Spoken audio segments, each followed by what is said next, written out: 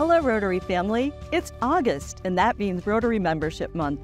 In just the first month of visiting your clubs, your club events and activities, I'm so inspired by the work each of you are doing in your community and around the world.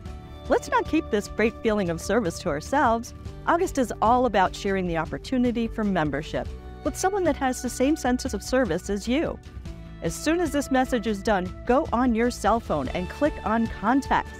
I guess there is at least 2 people in there that you could extend an invitation to. Maybe it's a relative. Uncle Jack just retired and he loves being with his grandchildren. Maybe he'd like to become a member and participate in the dictionary project.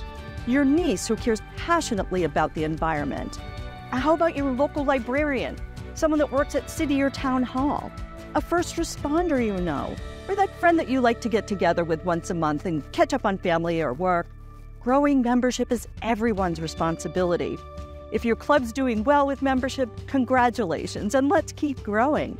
If your club's having membership challenges, take a club meeting or 2 and engage every club member in a conversation of how each Rotarian can participate by bringing at least 1 new member this year. Here's another question to ask. Who's missing from this club? Who in your community would be a great Rotarian? And ask them.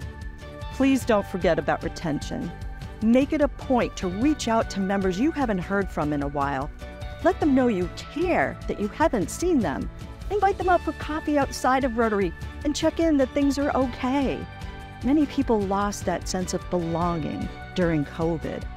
Let's make an effort, and not just the club officers, everyone can connect with at least 1 current member and ask the question, how are you?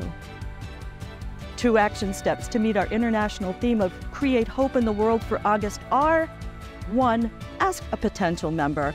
Being part of Rotary, they'll see how powerful it can be to help bringing hope to your community.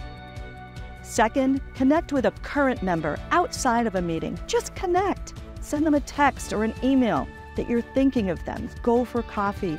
Let them know that they're a valued member of your club. Let them know that they're a valued member to you. You'll be surprised what a difference that can make in retaining current members. Be that person and make the call. We have a new district membership chair, Gail Micka, who's putting together, with the help of the new district membership committee, quarterly membership webinars. The first one will be What's in Your Membership Toolbox? And that'll be held on Monday, August 7th at 6 o'clock. Join us to learn about the new potential member contact form for your club website and other tools that clubs are using for successful new member recruitment, and tips on being a welcoming club. And please take a few minutes to read the rest of this monthly newsletter for updates on district activities we hope you will participate in. It's a whole new Rotary year, and I can't wait to visit your club so we can talk about how you, as a Rotarian, and your club as a whole, create hope in the world through your projects, your donations, and your vision for a more peaceful world. We are people of action, and our vision statement says it best. Together, we see a world where people unite and take action to create lasting change across the globe, in our communities, and in ourselves. I'm so glad you're a member of District 7430.